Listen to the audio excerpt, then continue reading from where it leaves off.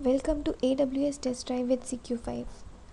AWS Test Drive provides a private IT sandbox environment that contains pre-configured server-based solutions.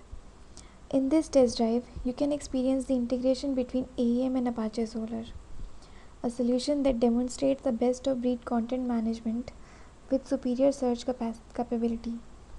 AEM 5.6.1 has built-in support for searching within the content repository, which itself is based on Apache Lucene. While this out-of-the-box search functionality can cover most of the use cases, for scenarios that have huge and complex search requirements, running the search queries against the repository can start to degrade the site's overall performance. Also, complex search queries may be slow to return results using AEM's native search functionality.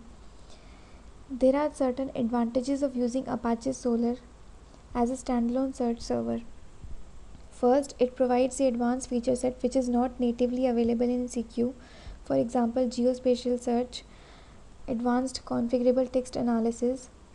Second, it can help in integrating well within those organizations that already have indexed their data in Apache Solr using various data sources. Also, for high traffic sites where search requirements is more complex, having a separate search engine allows for adding more search capacity. This test drive is for those who are looking for integration of Apache Solr with AEM. In this screencast, I'll demonstrate the steps to test this application. Basic understanding and working knowledge of site admin interface is required. When your instance gets launched, you'll see this login screen. Enter the username as Solr-user, password as Solr-user. Click on the sign in. You'll see this welcome screen. Navigate to site admin, to Geometrics EN hierarchy. There you'll see this Solr search page. Click on this page. You'll see this text box and submit button. Enter the text that you want to search and click on the submit button. You'll see the results getting loaded. It also supports faceting. You can play around with the results. Since CQ also supports permissions, our test drive applications also support permissions, as in our results gets filtered on the basis of users' privileges. So we have considered two use cases. First is to search the publicly visible content which is visible to all the users. Second is to search for the protected pages. For this we have used the concept of closed user group. So if a user who belongs to the closed user group is logged in, he or she will be able to see the protected results in the search result page. So we'll quickly test it. First, to test for the first scenario, we'll create the page in Geometrics EN hierarchy. We'll name it as public facing. We'll create this page using Geometrics content page template. Open this page.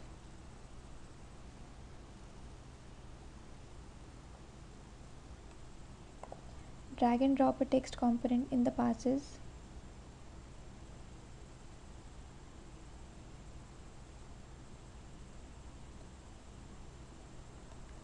Add some text in this text component.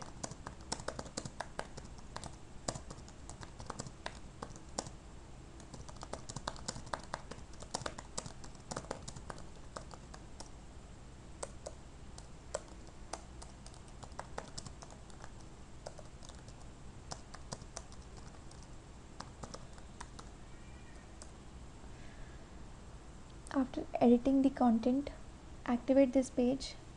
After activation, the content will be indexed in the Solr server. We'll quickly check it. Change the port number to 4503 and open the test Solr search page.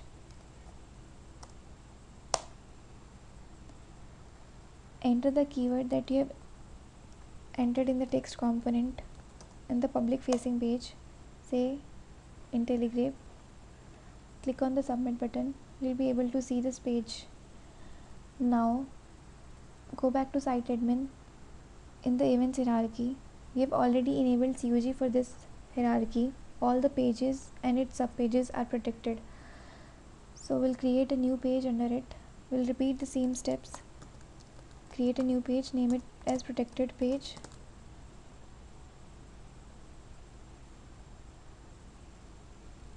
Open the page, drag and drop the text component.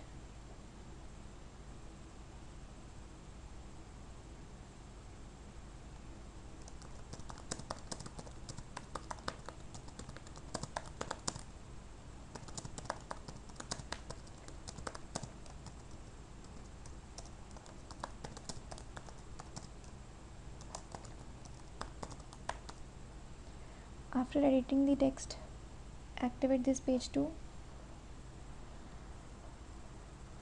Now go back to Solr search page. Again click on the submit button. Will not be able to see this page because a valid user is not logged in. On the top right corner there is a sign in link. Click on this link and enter the user credentials. Solr secure member is a valid user for which COG is enabled. Password is also Solr secure member. Click on the submit button. Go back to Solr search page. Type in the text IntelliGrape and click on the submit button. Now I'm able to see this protected page because the user is logged in now. This is all about these two scenarios. Thanks for watching this screencast. For any queries related to this test drive, you can mail us at cq.testdrive@intelligrape.com. Thank you.